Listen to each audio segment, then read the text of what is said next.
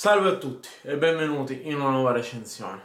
Oggi sono qua a non parlare di film, ma a parlare di una serie animata originale Netflix, ovvero Fast and Furious, la prima stagione.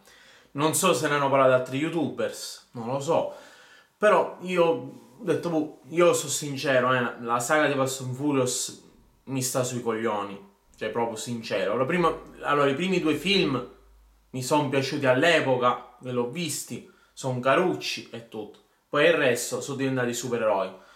Non so più esseri umani, ecco.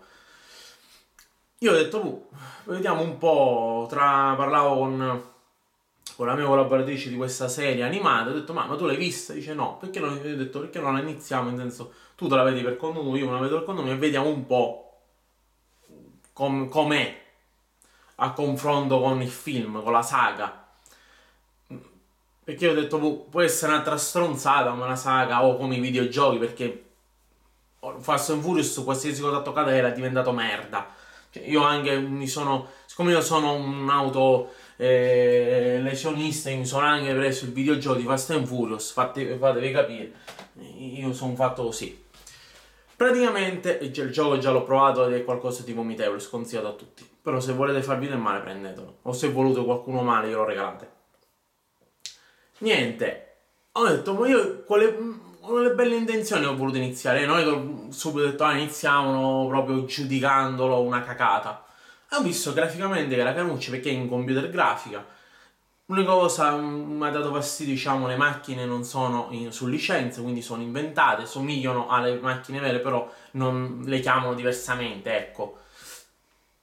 I personaggi abbiamo il cugino di Toretto, un ragazzino diciamo che il suo ego è sproporzionato, praticamente che copre parte di tutta Los Angeles, il suo ego, perché lui è un Toretto. Lasciamo stare. Vediamo anche che prende spunto anche Vin Diesel all'interno della serie animata, ma non per chissà che tempo, perché deve lasciare spazio al gruppo di ragazzi, perché sono che cazzo sarebbe stato allora. Perché è prodotto anche da Vin Diesel, giustamente, è stato il produttore esecutivo di questa serie animata.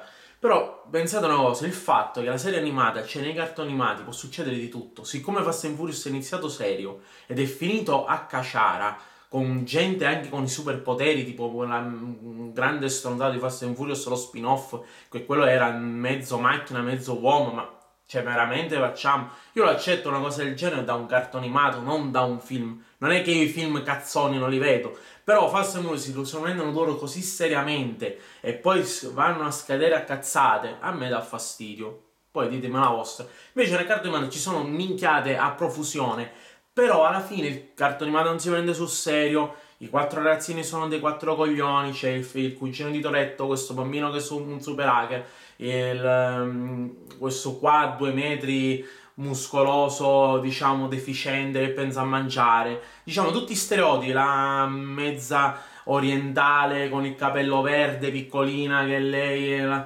diciamo, la cazzuta del gruppo. Cioè, diciamo, ci sono questi stereotipi che non possono mancare, giustamente, però fanno simpatia gli affezionati, diciamo, al gruppetto. La serie è reperibile, come vi ho detto, su Netflix, graficamente è caruccio, la trama è questa, cioè è semplice la prima stagione, perché ogni stagione è un'operazione diversa. Io mi sono visto la prima stagione, dovrei iniziare la seconda.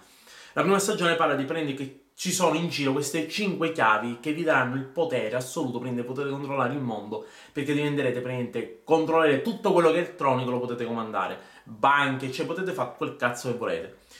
Praticamente il cugino di Toretto, con la portata di il nostro grande Toretto Vin Diesel, praticamente gli dice devi aiutare i federali, gli dice al cuginetto. E il cuginetto dice ma come faccio? Dice poi tu c'hai la squadra, così, perché Toretto c'ha la famiglia, c'ha le cose da fare lui, cazzo gliene fotte, dice vacci tu cuginetto mio. E prendi il gruppetto di ragazzini, inizia a essere le spie, a infiltrarsi all'interno di questa shift, che praticamente è un gruppo organizzato che fanno rapine e quant'altro, attacchi soprattutto a gente potente con i soldi, e lo prendono, cercare di entrare a far parte di questo gruppo perché questo gruppo sta rompendo un po' i coglioni ai federali. Da qui in poi, praticamente, tra infiltrazione alla classica cosa, Fast and Furious, ci sono anche citazioni ai vecchi film, tipo qualche battutina, tipo la classica stronzata, se vi ricordate Fast and Furious 7, di quella merdata di scena della macchina che passa a un altro palazzo.